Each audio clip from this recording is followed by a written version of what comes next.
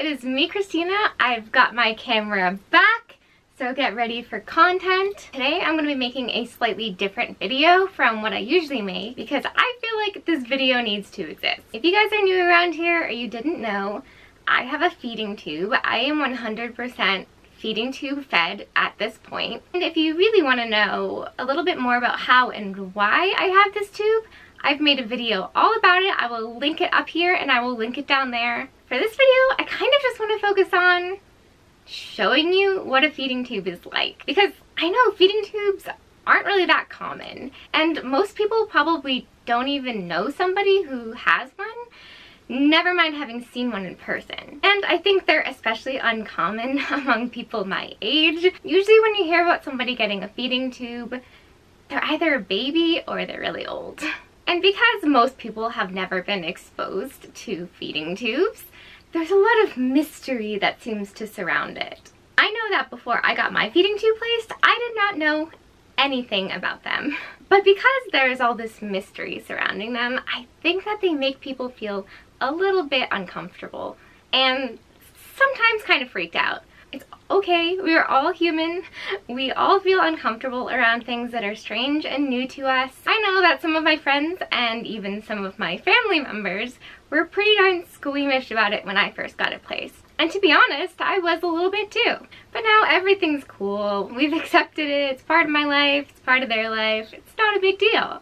They eat. I don't. I'm a super cheap date. But not everybody understands. I do come across a lot of people in life, as you do, who see it and are freaked out by it, or they have questions and they're very curious. And I think that it's something that probably everybody has questions about, but nobody really wants to ask them. I can tell when someone has a question and they're trying to think about whether or not it's appropriate to ask. And to me, I mean, it's always appropriate to ask. I have no problem answering questions, spread awareness, whatever. But not everybody is that open. So I understand where that hesitation comes from, and I kind of appreciate it because I do know a lot of people with feeding tubes who have them for reasons like an eating disorder or cancer, and they just don't want to be reminded about it every 5 seconds. But people are curious, and I feel like by stripping away some of that mystery that surrounds it, we can maybe take a step forward into understanding and maybe make it a little bit less freaky. So I decided to show you mine and just give you a little bit of an overview of how it works and what I use it for. Drum roll, please. This is my feeding tube. This is something that they call a Mickey button. It is a low profile feeding tube that goes straight into my stomach through my abdominal wall.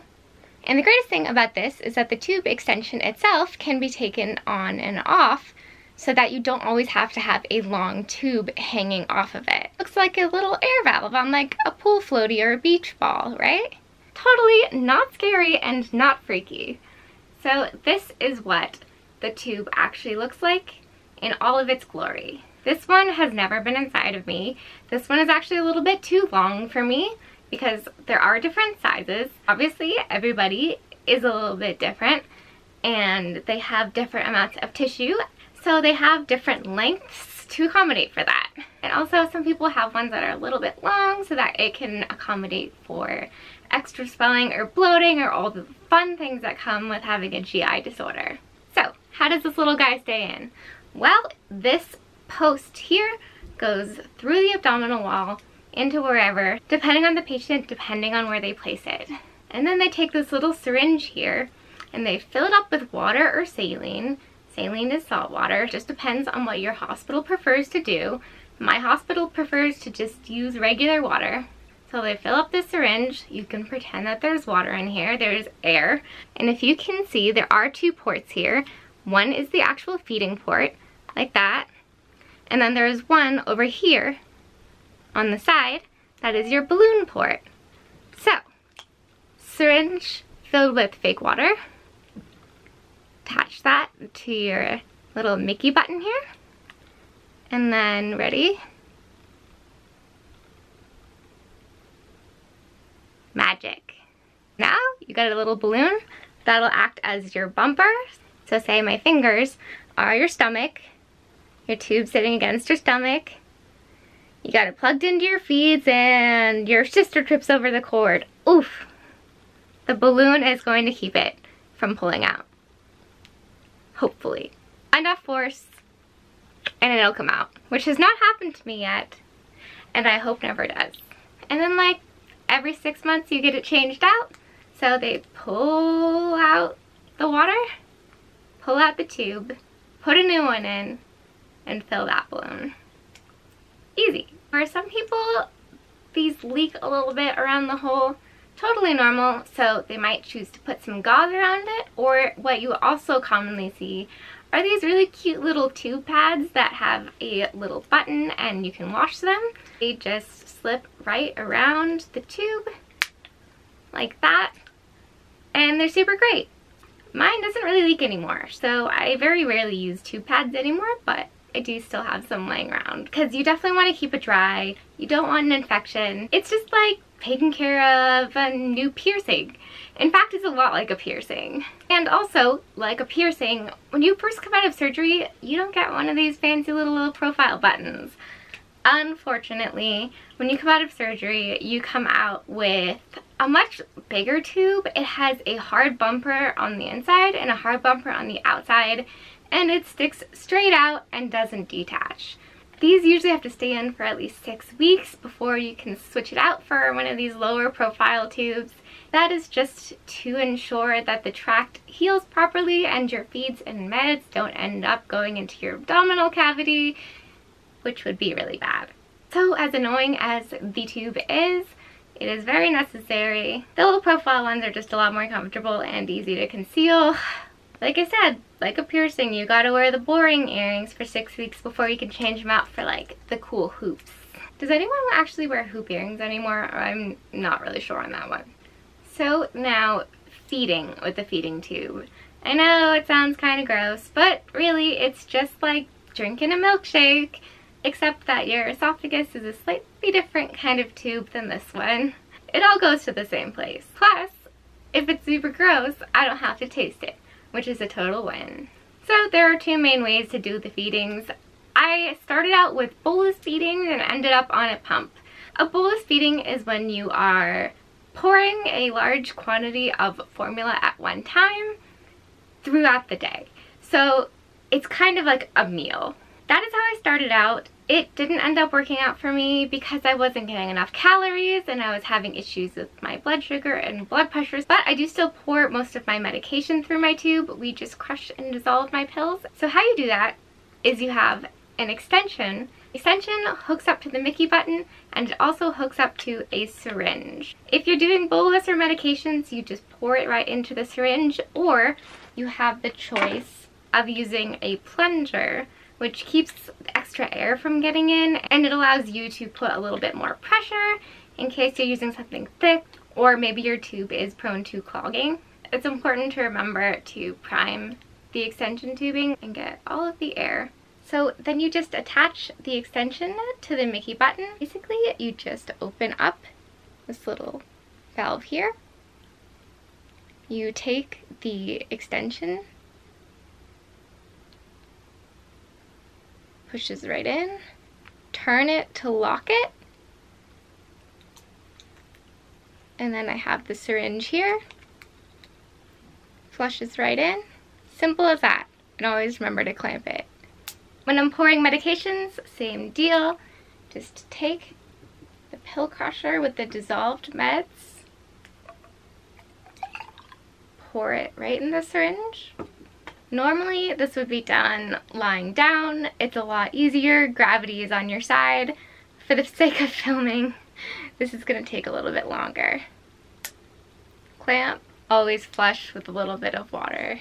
And as for the actual feeding, like I said, I use a feeding pump, which looks like this. It's attached to a bag of the formula, and I do have to carry it with me wherever I go. I charge it over the night.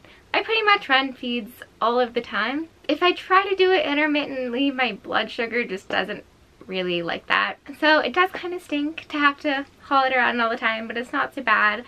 I found some cute bags it fits in. The pump just attaches to the extension, the same way that everything else does. I'll show you. This is attached to the bag filled with formula that I've loaded into the pump.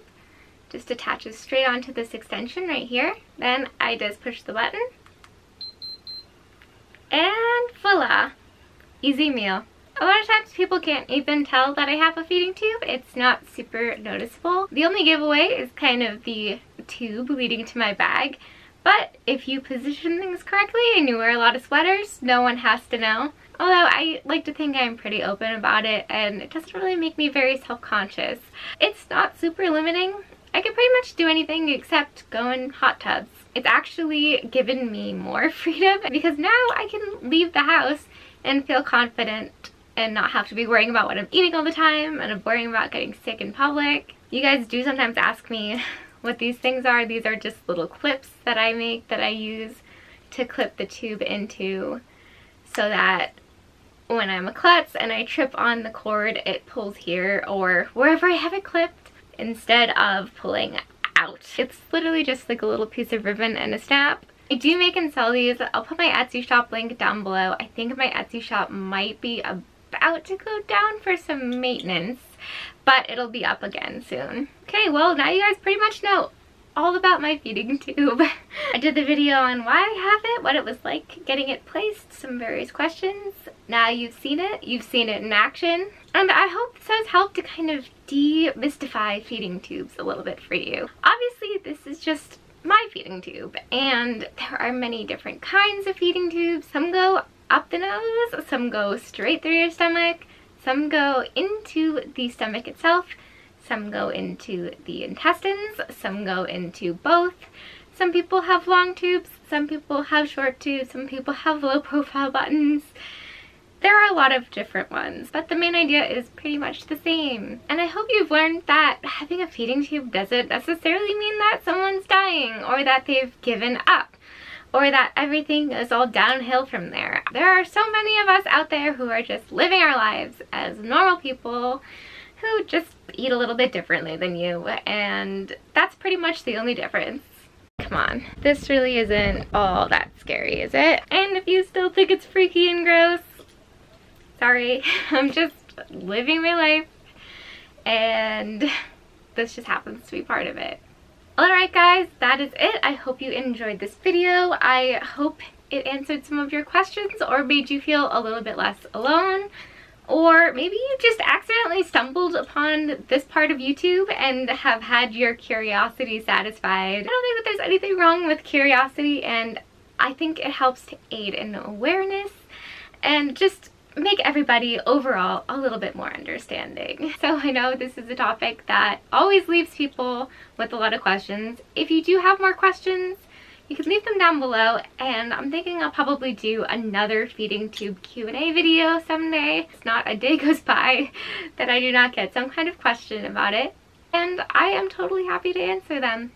So if you liked this video and you'd like to see more of them, you can hit the like button.